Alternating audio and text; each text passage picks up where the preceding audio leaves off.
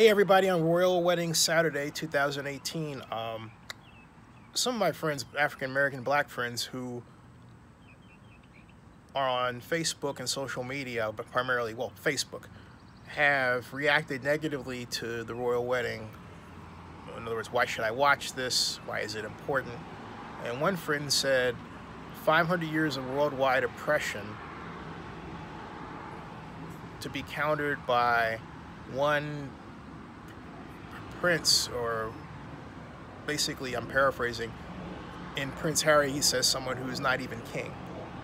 And it was in reaction to my video talking about the importance of the royal wedding to African Americans and interracial families, both in America and really around the world. So my response is that it's wrong, or, well, it's not so much that it's wrong. That person, I'm not going to name my friend's name, has a right to think what they wish to think, hold their opinion. It should go without saying. I hold that his view and those who agree with him is a slave mentality. That is, they can't bring themselves to accept a future that really includes people that look like them, like us. So rather than celebrate what is undeniably a landmark moment in world history, they have to try to subordinate it with responses like that, which lead me to ask, well, what are we supposed to do? Ignore that and then act as if we're still oppressed? Sure, there's racism. We see racist acts all the time. But we are also seeing in the royal wedding, anti-racism. I mean, think about what we were privy to watch today.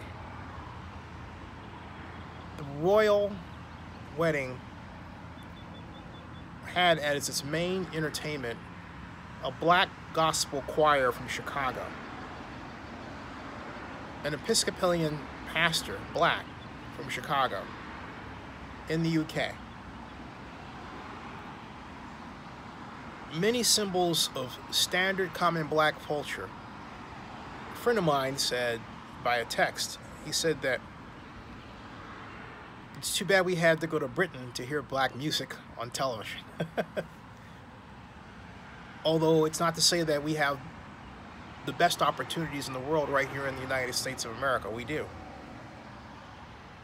But we have to celebrate victories.